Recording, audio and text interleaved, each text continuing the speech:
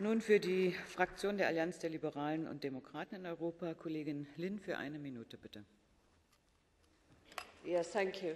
I welcome the Council and Commission statements, but now the Council must put real pressure on the American government at the EU-US summit next month to close down Guantánamo Bay once and for all, and either release prisoners if there's no evidence against them, otherwise try them under international law. Anything else will be a travesty of justice. How many more reports do we have to read about gross violation of human rights? The latest one from the Committee Against Torture makes the point again, that torture techniques which should be abhorrent to any decent person are still being used. We heard these allegations from my constituent Mozambique, who was released last year, and we've heard them in successive reports.